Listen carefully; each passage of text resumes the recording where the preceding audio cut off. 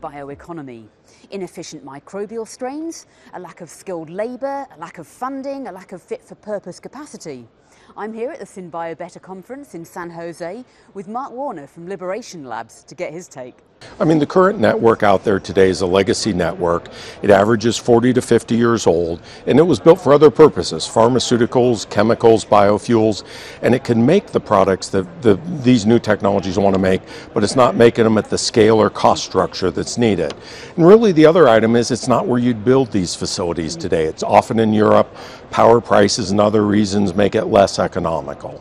Okay, so you're currently building out your first commercial scale precision fermentation facility in Richmond, Indiana. Tell me a bit about, what capacity will it have and what kind of equipment are you installing to make it more fit for purpose? Sure. Facility is 600,000 liters. It can be run in two 300,000 liter halves or a whole facility.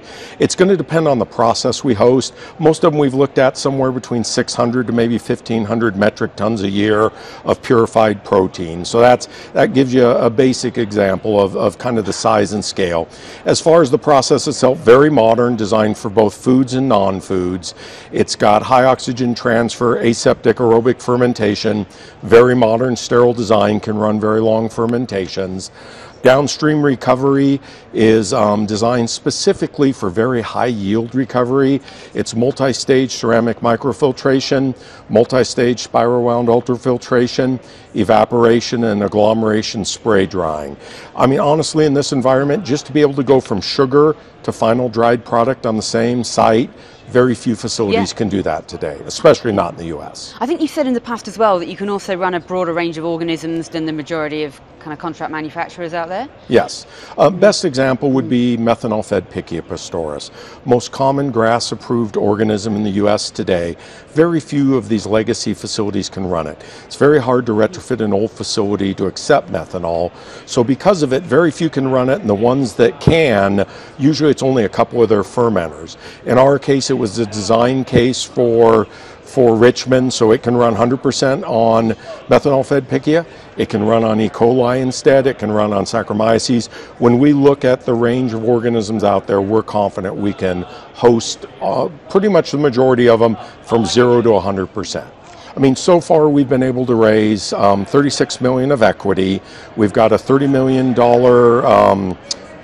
equipment financing mechanism and a $25 million USDA loan guarantee. Facility itself costs $115 million, so when you do all that math, it's over 2/3 of the cost of the facility that we've raised already. We're in late stage of a fundraise now.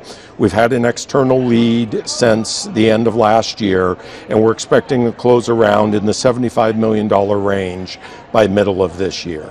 Okay, and in terms of the interest you've had, what kinds of companies do you anticipate will be using this facility, and do you have kind of firm agreements from them? A pretty good bench of LOIs with multiple companies, again, in the food and non-food space, that gives us confidence by the time the facility comes on early next year, we'll have ample backlog under contract. So there's been a lot of discussion during this conference about the unit economics of precision fermentation, where it makes sense, where it doesn't. Is there a kind of sweet spot, especially in the food and ag area, is that particularly challenging when you've got does it only really make sense for, high-priced ingredients used in small quantities? It depends. It goes all through the range. The food products, especially the more commodities, the wheys and things, are more challenged. They definitely need probably the bigger facility we have planned to really get cost parity.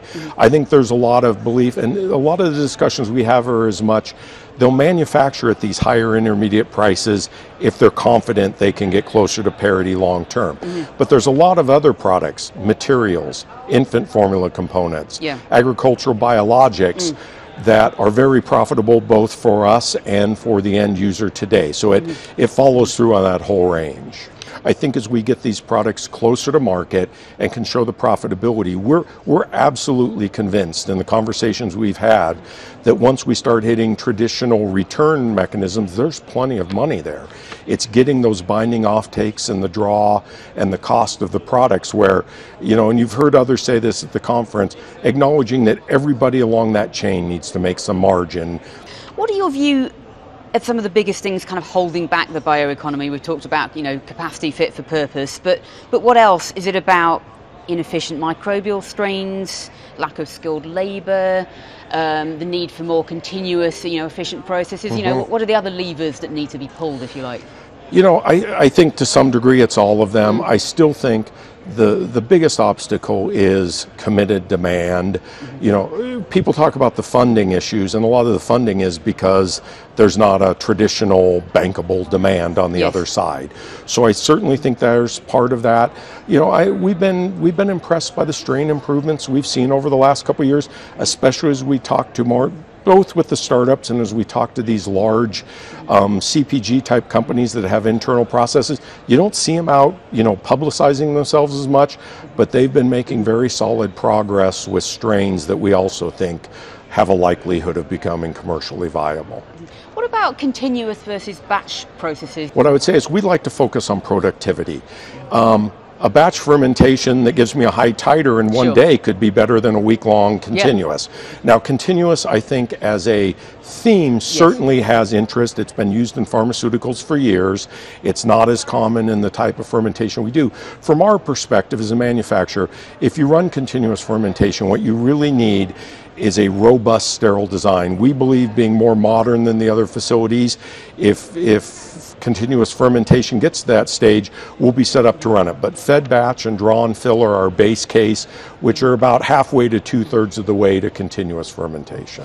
What would you like to see from the government to support this industry?